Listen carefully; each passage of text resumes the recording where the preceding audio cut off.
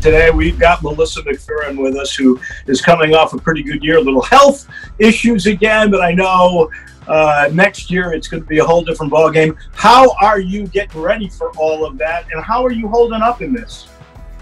Well, I'll tell you what, Dave, our job has changed dramatically because we're doing everything from a distance, but it hasn't changed that much. The only thing that we're not doing now that we'd typically be doing is spending 2 hours in the gym with our players, and that's probably the most difficult part because they want direction and we want to coach them.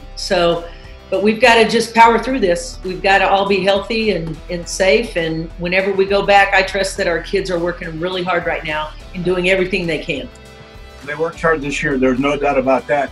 And you really had a weapon in Madison Griggs. The young lady from around here was brilliant from the outside, but you know, you got to have help to do that, to get those wide open looks. So explain to me how you got Madison Griggs so wide open. She set a school record 96 threes this year. Well, it happened over time. Our players learned that in transition, if you get her the ball, she's probably going to get a really open look. But I'll tell you what, when we went deeper into the season and Jamira Schutz got hurt, Maddie began to get the best defender on the other team.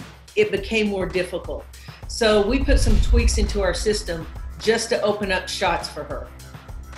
All right, if you don't mind, go over how you work this out by detail. You're going to see that Maddie finds her way to the opposite block, and we've got both post players set on this side of the floor. Dulcie there at the high elbow and Kiki at the low block. So really what we're doing is we're creating a little false action. We're putting Maddie in a position to set it, to make a great cut. We're making Dulcie the ball screener here. It's key right now as Ariel comes off the ball screen that Dulcie's player has to help on the ball screen. In doing that, we're taking the help off of the screen right here. It should be Dulcie's player that's helping on the screen. There's nobody there to help. As Maddie makes her cut, she runs a slight flare. Dulcie sets her screen. Maddie gets a wide open three. Maddie gets her feet set. A lot of times the ball's going through the basket. Great action, terrific screen. How about that quick release though? Man, that's pretty. I'll tell you what, her hands, and when she catches it, she's one of the few players I've ever coached that when it touches her hands, she is thinking shot. And unless you take it away, she's going to put it in the air. Well, she averaged 3 a game. I know there was a couple of games she had 8. In that game, she had 7. What a fun player to watch. And we got her for 3 more years. Absolutely. Only a freshman, and what a great freshman year she had.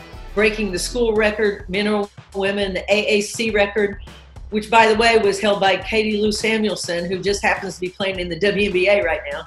Yeah. And we're really looking forward to having Madison Griggs out of Houston High School. Got to give a little shout out to them. I can't wait for next year with almost everybody back and another stellar recruiting class. It'll be a lot of fun. You stay healthy, and we'll talk to you again soon. Stay well. Keep thinking Tigers.